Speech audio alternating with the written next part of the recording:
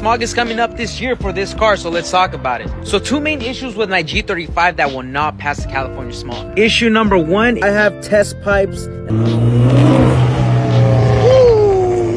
Okay, I had to interrupt the video for that. That was sick. Because California loves about planet Earth and they want to take care of it. So yeah, you can't remove your catalytic converters. Second issue I have is I have this supercharger right here. Now here's where my question goes in. I don't know if you can see here, but that actually has a carb legal sticker.